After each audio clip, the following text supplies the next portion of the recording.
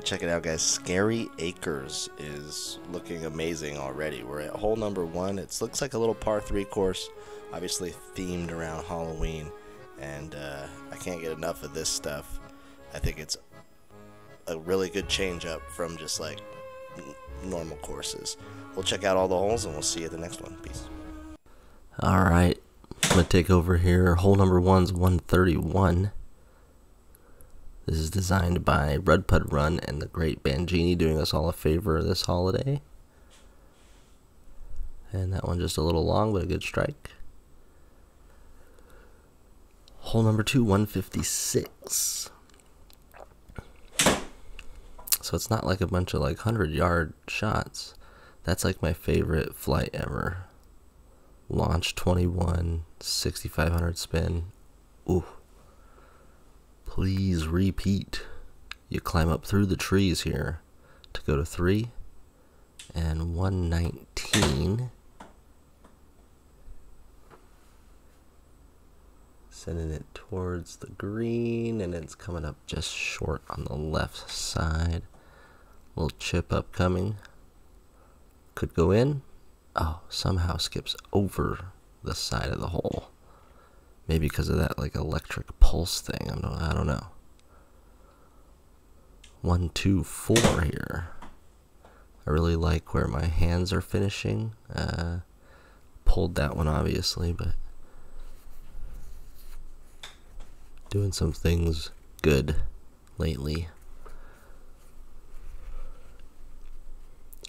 Little chip for par there. Still at -1. We'll head over to the 5th. This is a 9-hole course.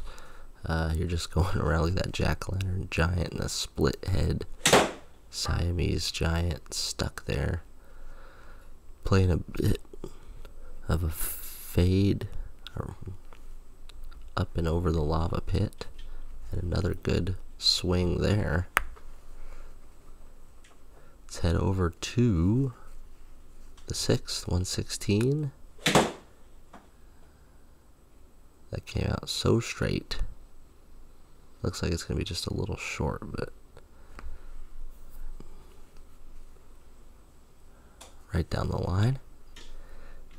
Alright, hole number 7 is going to be 167.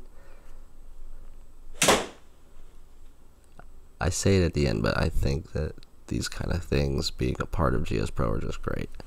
It brings in a whole new, different crowd. I got GSPRO because I just wanted the photorealistic, amazing courses, and now I'm glad that they've developed and made some fun stuff like this, so, you know, my kid can play, and the guys can play when they come over, and it's a low stress, kind of more fun aspect to it. The Riverwalk Skills Challenge and the Top Golf one, also super fun. Alright, coming up on the last hole here, a really solid round of hitting greens here.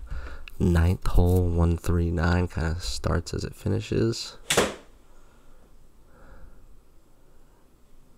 Came across that a little bit, but I think it's going to catch a piece, and I'll send it back to me for the recap. Alright, just a 9-hole course. Pretty good one though. The amount of detail they packed into those short 9 holes is amazing.